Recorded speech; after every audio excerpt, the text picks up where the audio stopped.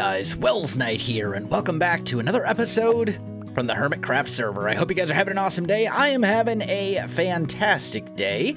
Thank you all for the suggestions. So last episode we got our beacon, finally. We've been waiting essentially, well, I shouldn't say we've been waiting, but we've been working towards a beacon for quite some time, little by little, and last episode we finally got it after a whole lot of grinding for iron and wither skulls and all that kind of fun stuff. And today, I want to put that beacon to good use, and we are going to make a sheep farm. Now, last episode I asked, should I make it a community farm, or should I make it into, you know, some sort of profitable business, right? Like a capitalist sort of thing. And the vast majority of you said, make those diamonds, get that money. So that's what we're gonna do. I've decided, I was originally gonna put the sheep farm over by my house, but I've decided we're actually gonna put it here in the shopping district, and it's gonna run on a system fairly similar to iTrade. So basically what I'm thinking is we'll put our sheep farm. I've already kind of hollowed out the like super basic boundaries of where it's gonna go. You can see it going down that way. But basically how it's gonna work is hermits will pay, I'm thinking like 1 diamond to get in the door. And then once they're in the door, they can shear as much wool of whatever colors they want. So essentially it's like trading 1 diamond for as much wool as you want, as long as you're willing to shear it yourself. And that way, I don't really have to do anything to the farm once it's up and running. I don't have to, you know, go and haul. I don't have to restock it or anything like that. I just need to get the sheep in there and breed them up and all that kind of stuff. Maybe I'll get with like Impulse and have him wire up some sort of a hopper system at the entrance. I haven't really decided on that yet. I'm sure that the other hermits, you know, the honor system is very much a thing on Hermitcraft. So, like, I'm sure even if I just had a regular door and I put a chest right at the entrance that said, remember to pay your diamond, you know, people would do it. It wouldn't be that big of a deal. But I might have one of the redstoners on the server, like, wire up some sort of entrance, you know, you pay your diamond to get in sort of thing. Who knows? But the first thing I need to do is dig out the area. I have decided that I'm going to go with the smaller version of the farm. Last episode, I talked about making basically the same farm that I made in Season 4, and actually that I've made in my single-player world Kingdoms as well, but making it bigger.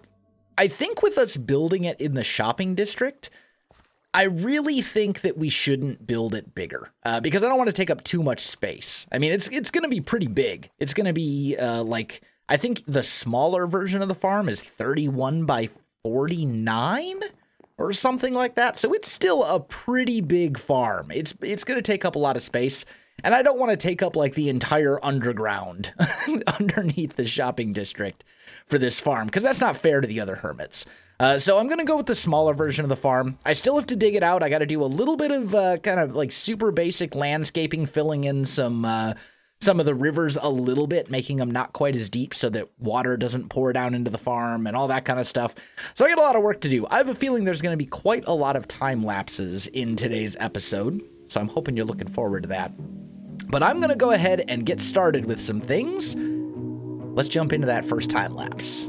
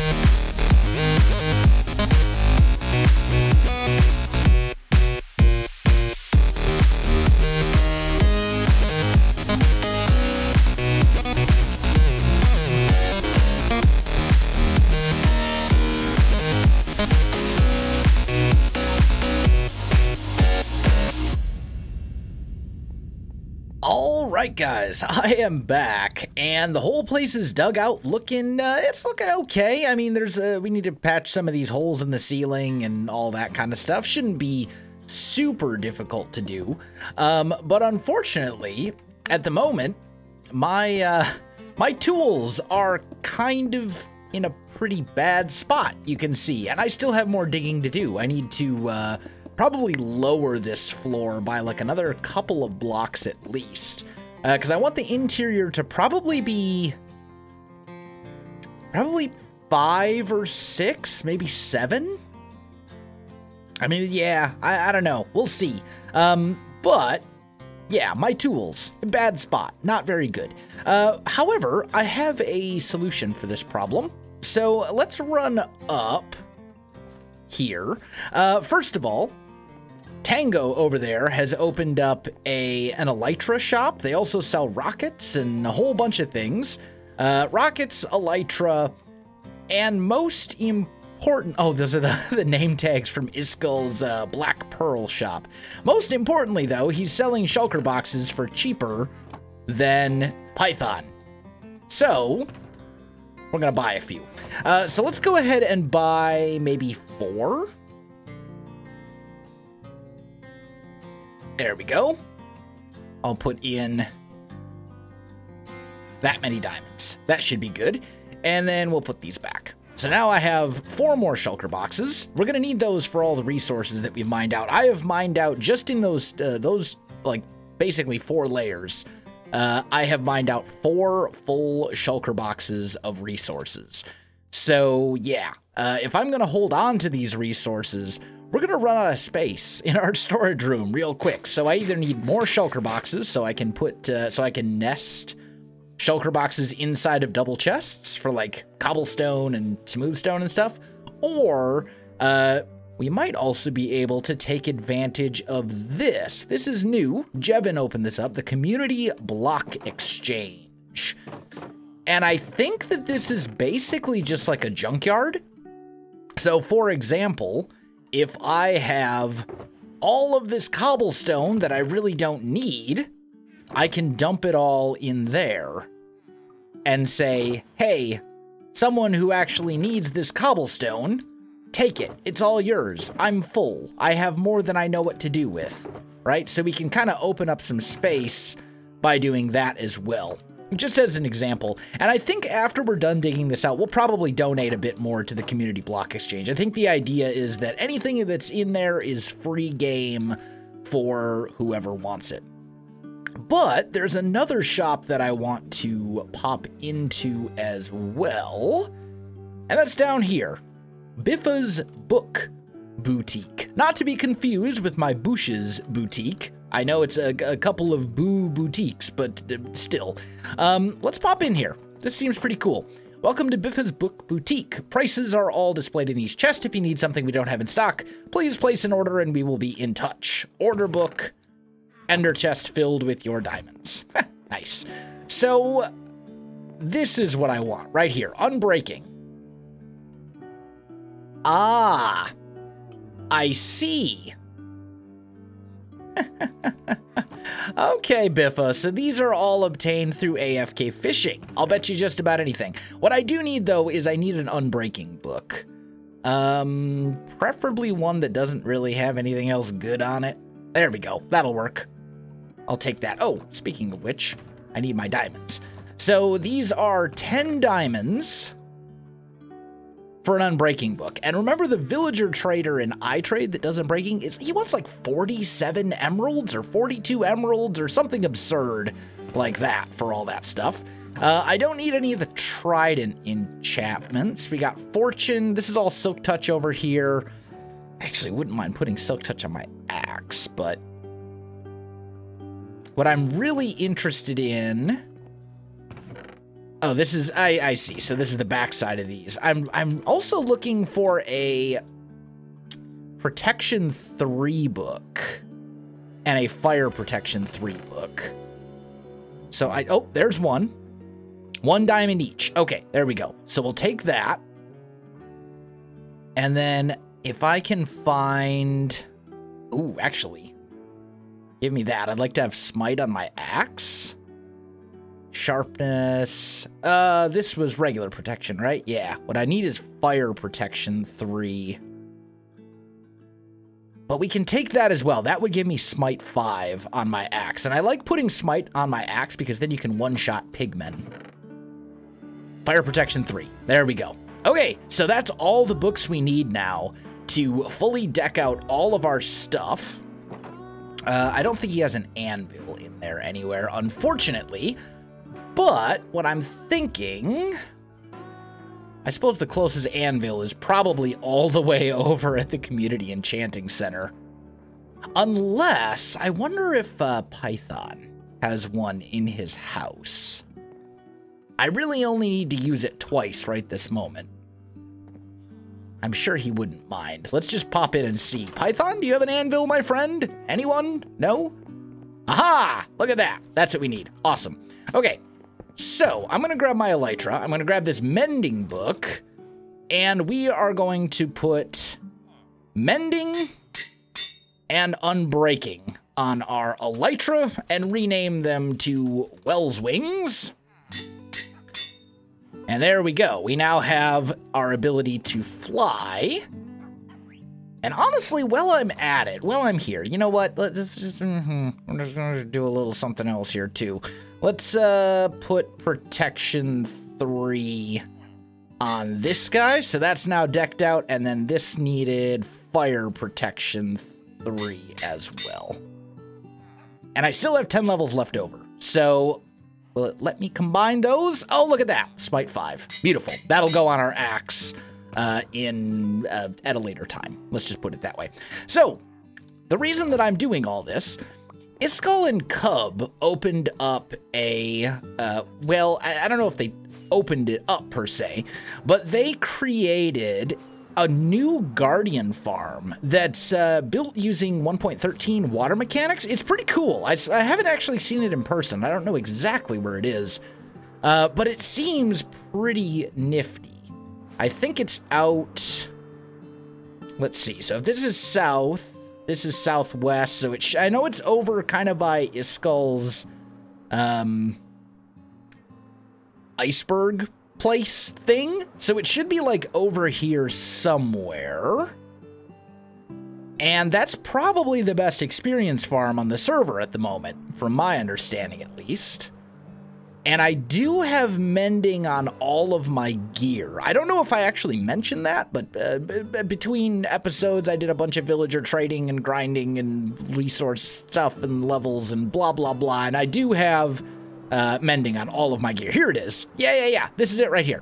So, essentially, and we got to figure out where... Do you just swim down?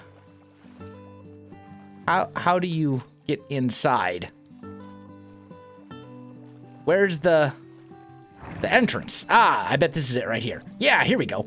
So you pop in over here, and it drops all of these. I actually don't want any of the resources, so I'll just dump them. I'll just dump all the resources I collect in here. I don't need them. I don't want to take their resources, because I know Iskall has a shop for like prismarine lanterns and all that kind of stuff, and I want to make sure that he still is able to, you know, get his necessary money and stuff, but what I do need is the levels. So I might keep that mini guardian head as well. But anyway, I'm going to sit here, I'm going to use this to repair all of my gear and all that kind of good stuff. I'll be back with you in just a little bit. All right, guys, I am back, and I've gotten the whole area dug out. Did a little bit more digging afterwards. After I got my levels and everything. So now what I need to do is I need to gather up a whole bunch of grass. And I think what I want to do is I'm going to do it here at the savanna biome because A, it's fairly flat, and B, it's not part of the main island. So I won't really feel guilty about just wrecking the savanna biome and taking a lot of the grass. So that's kind of my plan. I'm just going to kind of get in here. We're going to need... I don't know exactly how much grass, but probably at least a shulker box or 2 full. So yeah, I'm gonna start digging. Alrighty guys, I am back. I've got all the grass I need. I got 2 full shulker boxes of it, and I've kind of laid out the interior of the farm. So we've got a larger central pen here. That's this row of cobblestone. And then we'll have a 3 well, actually, you know what? I forgot to put these ones down, but we'll have basically like a 3 wide walkway between, right, where we're walking right now. And then we'll have individual pens on the outside.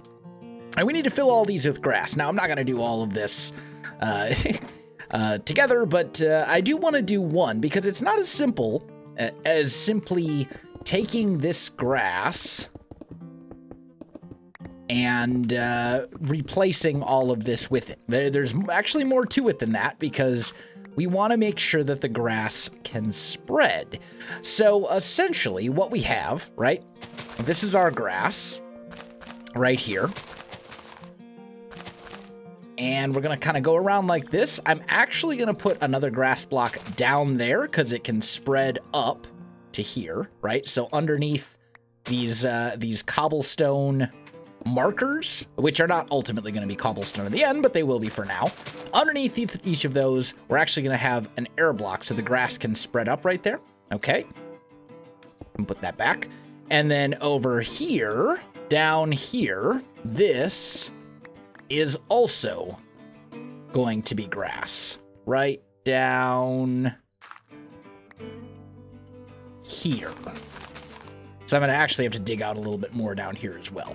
But the idea is that we'll be able to put these blocks back, but the grass will still be able to spread from down here to up here. And that way the grass can spread fairly quickly by making use of some of those kind of diagonal bits, and we will still be able to actually have a pretty steady supply of grass kind of coming in. So essentially around each of these little pens, we're going to have a layer of grass down here, and this one will kind of wrap around as well.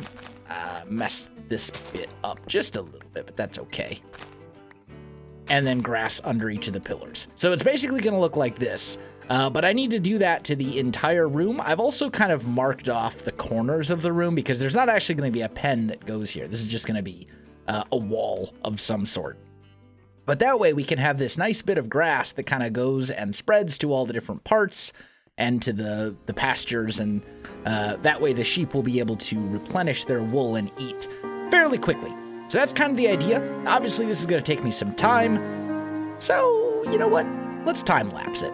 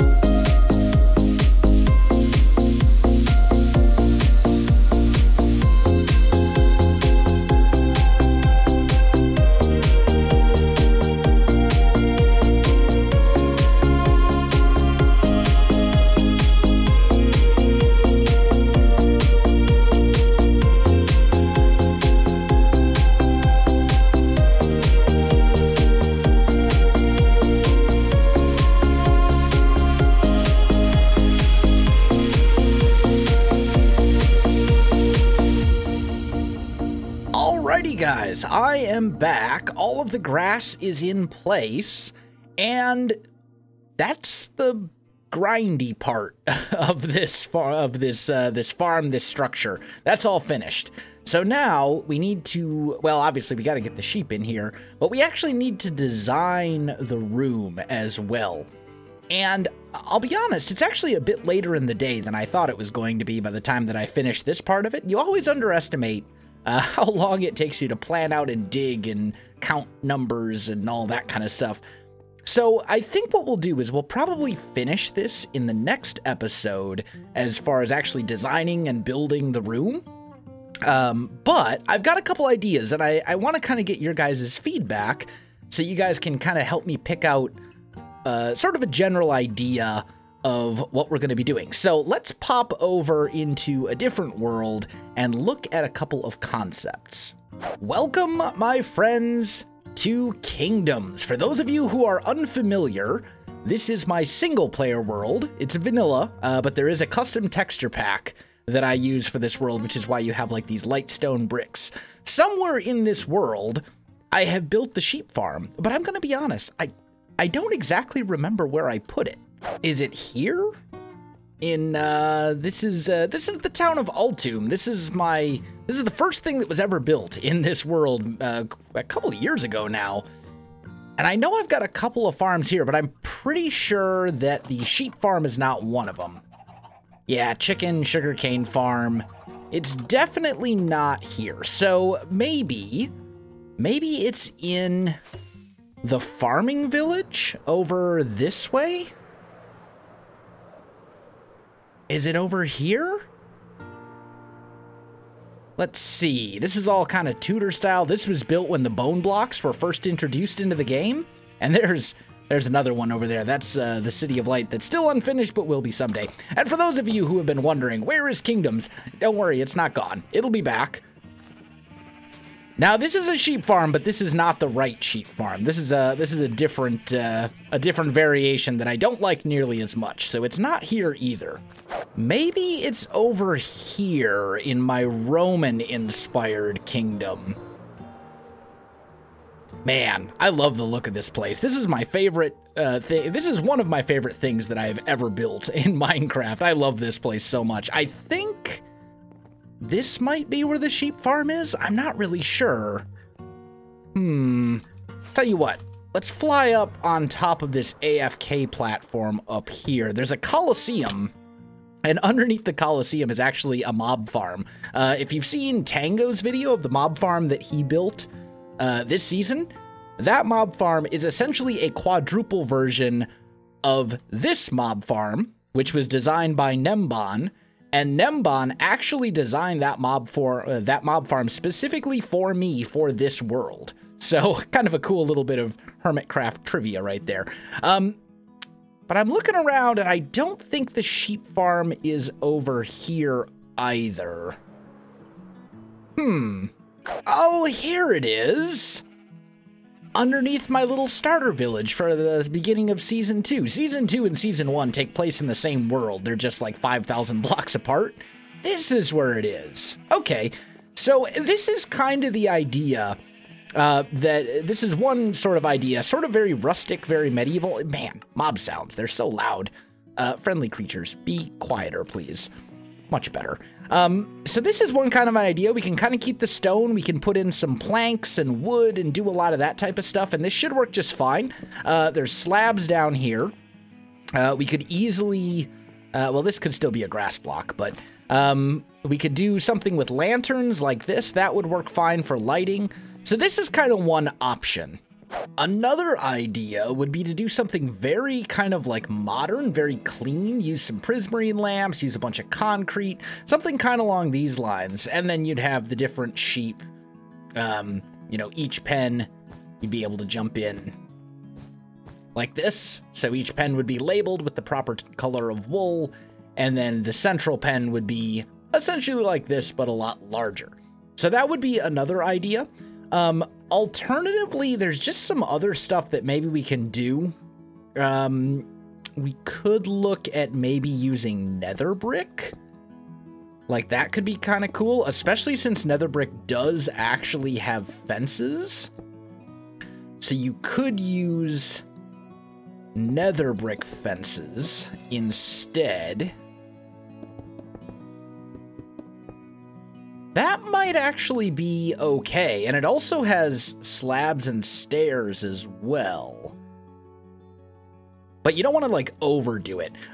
These blocks here, along, like, right up against these posts, these are going to have to be slabs of some sort, or I suppose the other option would be to do carpet.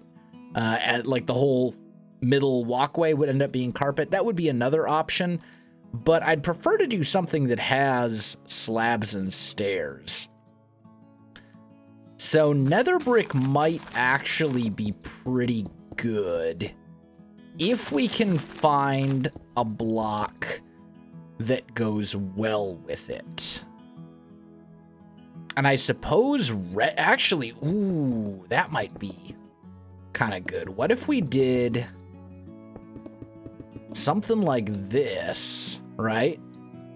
And then the center going down here, that can be a full block. So you'd be looking at something sort of like this for your pathway, right?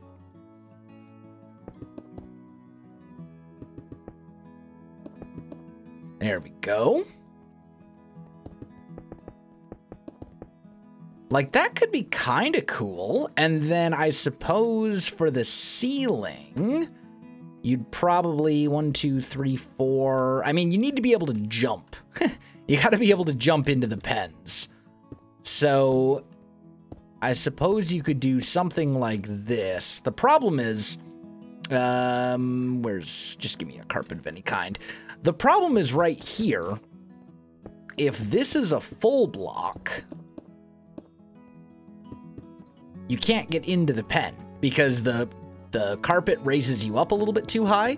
So we either need slabs at this level so you can properly get into the pen, which could be okay. Like this, something like this could look kind of cool, right? Or we just need to raise the whole thing up a level, like up to here, for example, which would also work. That's kind of what we did in the first design over here that makes this a little bit more modern. We could do something like that. I also like the fact that it allows us to hang an end rod down from the ceiling to provide an extra light, because without this very center block here is a light level of 7, and it probably wouldn't be an issue, but I don't know. I kind of like just having like consistent lighting. I don't like it when there's like splotches of darkness. And 7 is, I believe, the cutoff for where mobs can spawn. So it would still be spawn proof, but like you'd end up with like these splotchy bits for the lighting. So I don't know if I necessarily want to do that. We could do something like this though. And then maybe up here, we could do a nether brick ceiling. Man, that's so much nether brick, though. I don't know. I'm just kind of spitballing at this point, just kind of throwing out ideas. There's a lot of different block combinations. We could go something very rustic.